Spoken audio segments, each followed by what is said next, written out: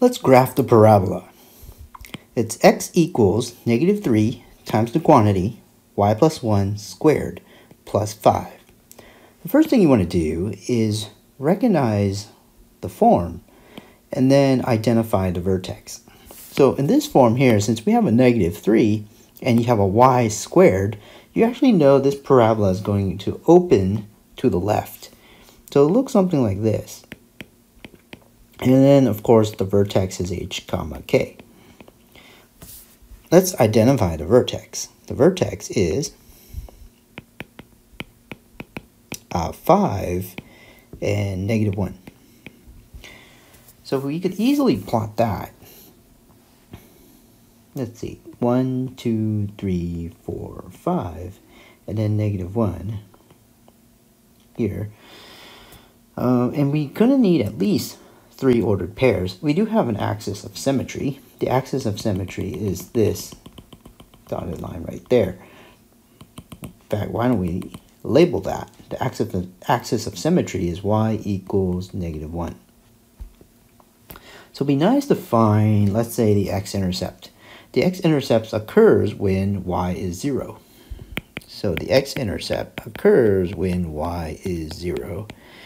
So x is equal to -3 times 0 plus 1 squared plus 5. Well, what is that? X is equal to 2. So we have an ordered pair, 2, 0, right there.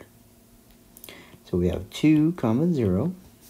We have our vertex, which is 5, -1.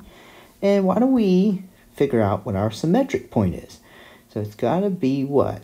2, -2? So over here, we should have an ordered pair, 2, -2. Right there. That is our symmetric point. So this is 2, -2.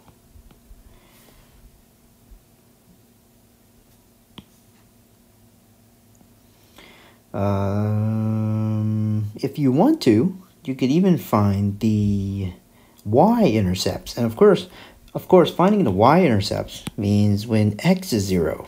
So when you try to find the y-intercepts here, x is 0. The good thing is this square is already completed.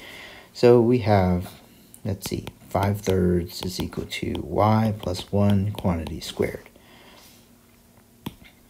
Take the square root of both sides and we get the absolute value of y plus 1 is now equal what? It's now equal to the square root of 5/3. That means y plus 1 is equal to plus or minus the square root of 5/3, and y is equal to -1 plus or minus square root of 5 over square root of 3. And of course, we could rationalize the denominator and we get y is equal to -1 plus or minus root 15 over 3. You could even put common denominator. Y is equal to, let's say, -3 plus or minus root 15 all over 3. So there are a couple of y-intercepts. Doesn't ask you to find those, but we actually, to graph a parabola, you need at least 3 ordered pairs, and we actually have that. So why don't we play connect the dots?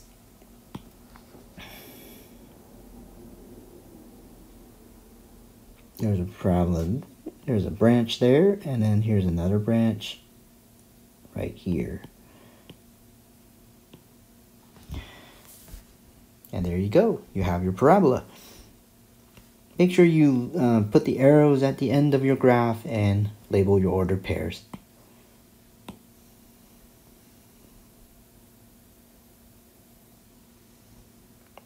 Just circling some key steps of your work here.